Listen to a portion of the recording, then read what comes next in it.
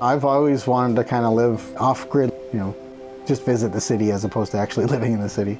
As I got older, I got into some sailing, and so it was like made more sense to be on the ocean. We started looking at land, and we wanted a bit of a community, and we wanted a bit of sunshine. We wanted people to be able to come visit, and we found this was a nice, happy medium. We're on a small island that's not too far away from the nearest town, and we've spent the past 3 years building a small cabin on our property. So we built it to be under 10 square meters, so that's about 108 square feet. The whole island is off-grid. There's no utilities that come to the island. People have done a whole variety of things with that. There's some beautiful mansions on the island. There's places that have won architecture awards. And then there's people like us in little cabins. The off-grid was the only way to live here, and it's something we were looking forward to. But it's been interesting finding how off-grid works for us, because it's not the same for everyone.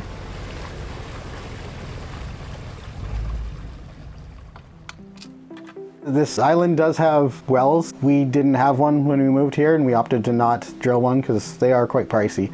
And so for the first well, we were able to go to the community well and take out water in jugs. And then we set up our rain catchment system. When it rains, the rain comes off the roof through the gutter system, and it gravity feeds into the storage tanks. And then when it goes from the storage tanks into the house, it goes through a 12-volt RV pump. We found out that there was a banjo filter we could put in line, which is just a mesh filter, and goes in there, and I can take it out, remove any larger debris.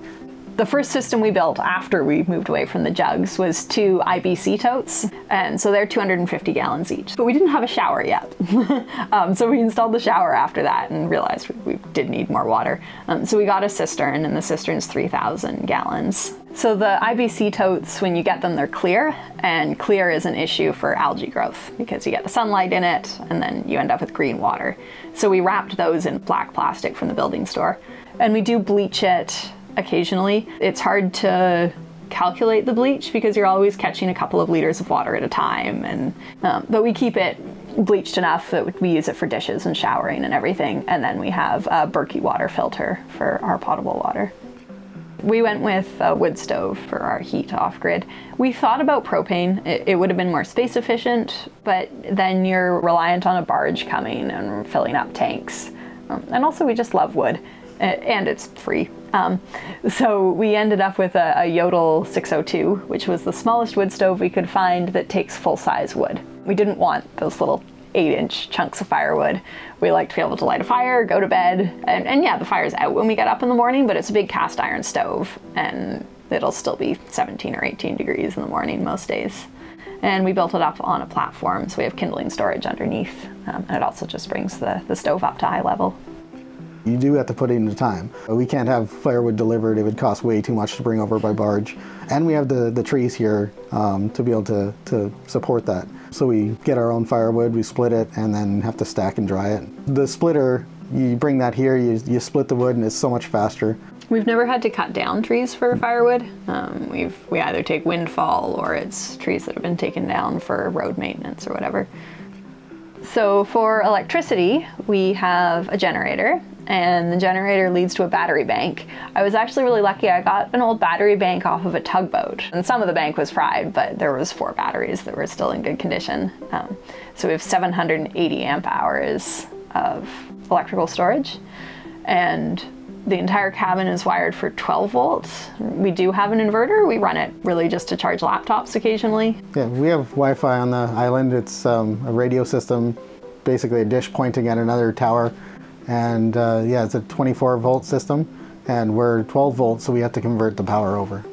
So that's the biggest draw. We run the generator for 3 or 4 hours once a week, usually. We would love to have solar. We don't have a lot of sunlight, so it's not high on our priority list. It's just not going to be efficient enough to make it a push to get it installed.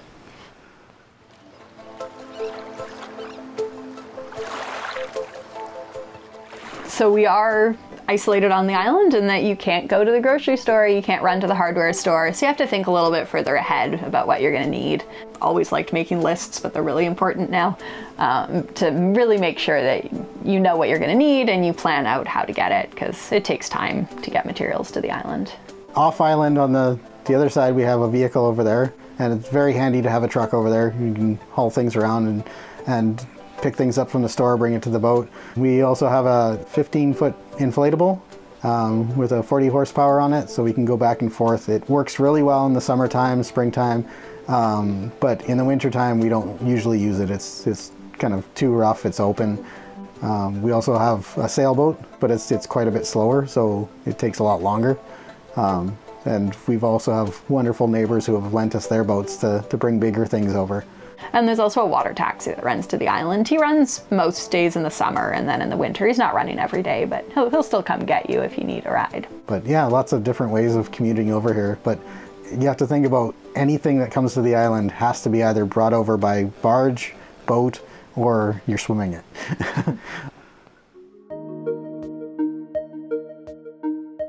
This place, it's 108 square feet, but Phoebe worked it out really well.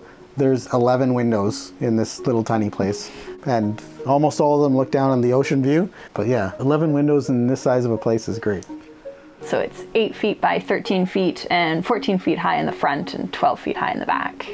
The front door comes into the kitchen with a sink and a stove and the water filter.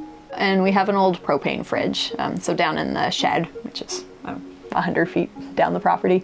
We built a couch against the back wall with storage, like a love seat with storage. And then in the corner is our wood stove on a little platform.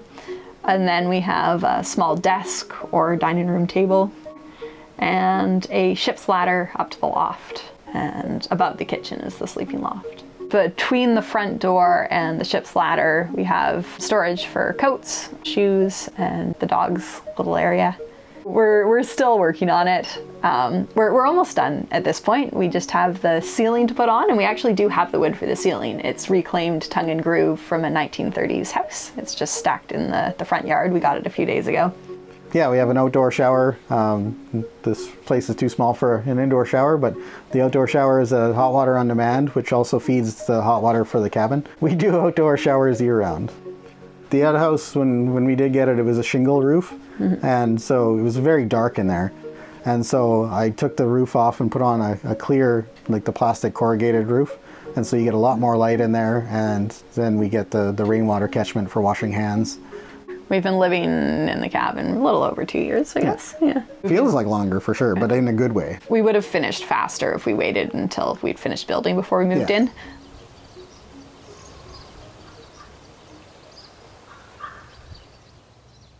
There's always going to be things that in an ideal world would be different. We did build the house so it was facing directly into not the prevailing wind, but the direction that the big storms come from. So about twice a year we get a huge storm out of the northeast and it slams right into the front of the house. So if we'd rotated the whole thing 15 degrees so it wasn't coming straight onto the front, that would have been really smart. But thankfully it doesn't happen very often. The only thing I would change about the actual building is the front door would be great on the back. Because the wind and the rain in the winter comes from the northeast, like you open the door and it's all wet out there. Where if it was in the back on the shorter side, it would be less weather. I wish we had a laundry machine. We do our laundry in a bucket with a plunger and hang it up on the line, and that gets old really fast. It didn't originally start that we were gonna kind of grow our own stuff, and we're still trying to develop what the gardening can be because we don't get tons of sun here, but we are trying to grow a whole bunch of stuff that we can eat and not have to go out and buy. We have 2 pretty good gardens set up at this point. We have one right behind the house, which is on the ground, and then we have another one which we made tall raised beds out of damaged roofing material. We're nowhere near self-sustainable, but it is nice to have fresh vegetables and herbs and everything. It's still spring, so nothing's up yet. I work in the marine industry, and so I work long contracts. I've recently changed to a job that's a bit shorter, but it's still 2 weeks on, 2 weeks off. When I have to leave, I do have to keep an eye on the weather, make sure I can get to my flight, but it's still only once every 2 weeks. So there are people on the island that commute every day. It would be hard. Yeah, I used to work off island, and it was sort of difficult to come back and forth. When I was there, I wanted to be here, and so I decided that after talking around to a few neighbors that I could start up my own handyman job and just sort of doing odd jobs around. Everything from chopping wood with a splitter to, you know, cleaning gutters and roofs, or even just looking at electrical systems for people. I get to live on island and work on island, and we just recently got the puppy, so he gets to come over to work with me. Between purchasing the land, purchasing all the materials, the time we spent building, that was expensive. Having done all of that, there's very few costs associated now. So our expenses on the island at this point, we do have strata fees, and then other than that, it's just gas, propane, and food. And propane we go through, probably 40 pounds a month. Yeah. Something like that, between the shower, the stove, and the fridge, and the barbecue. And then gas, probably go through 60 liters between the vehicle and the generator and the outboard. We do have property taxes, but it's rural and undeveloped, so they're pretty low. Expectations versus reality. So I think I was actually surprised by how efficient the electrical system was. I imagined it being a lot more candles and, you know, only turning the light on when you really need it. And it's not like that at all. It's so much easier to live off-grid than it would have been, you know, like even 10, 20 years ago. You're so aware of how much water you're using, how much power you're using, how much waste you're creating. I mean, yes, I'd love to not be using the generator, but we still know exactly how much fuel we're using in it. And we're conscious of that because we have to bring it over and think about it.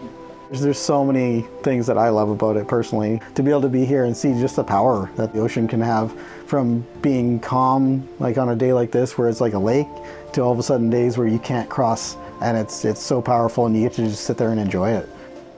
It's definitely harder in the winter than it is in the summer. The summer is sort of the iconic off-grid lifestyle. It's beautiful, it's warm, you get late nights, like long days.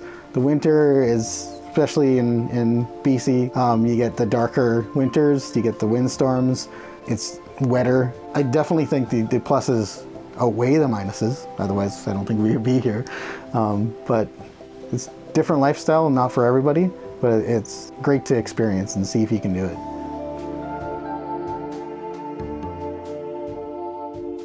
Please share this video if you liked it.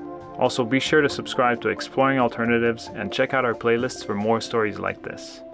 Thanks for watching.